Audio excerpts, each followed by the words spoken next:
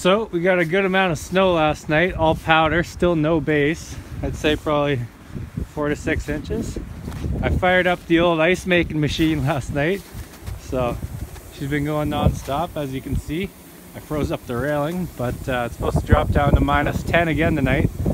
So yeah, hoping to have this ice slide up and running within the next week or so and cause some trouble. So I'm gonna have some lunch and then see if I can rip the sled or something.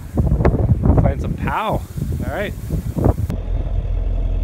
Just a beauty day here.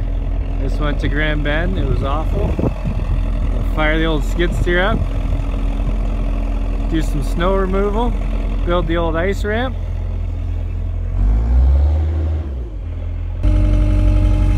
She's coming together here. Pretty cold out, but I've just been pushing snow all up here. And then I'm gonna freeze it later. I'm gonna shape it out. Not a ton of snow and it's really fluffy, but I think I'll manage. So I did the whole driveway. Not a ton of snow, but enough to start the pile here.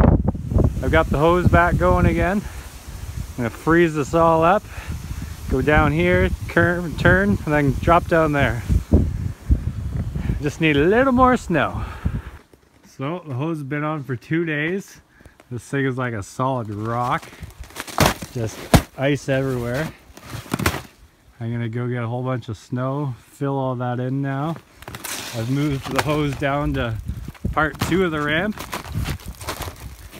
We got a bit of a leaking issue, but so I'm gonna drop off here, then hopefully go out there. Freeze this overnight. It's supposed to get mild over the weekend, so I won't be able to make any ice, but hopefully this freezes up tonight and then I can push some snow over the edge. Let's go snowmobiling now.